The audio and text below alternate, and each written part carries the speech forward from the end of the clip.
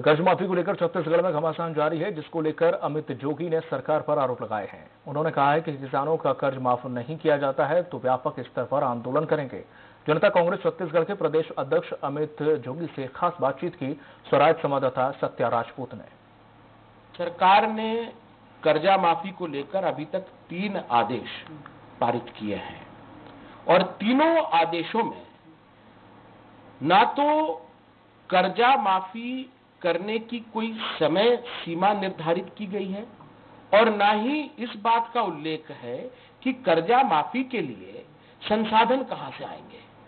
तो जब आदेशों में ना समय सीमा बताई जा रही है, ना संसाधनों का स्रोत बताया जा रहा है, तो ऐसे आदेशों का मूल्य जिस कागज में वो छपे हैं उसके बराबर भी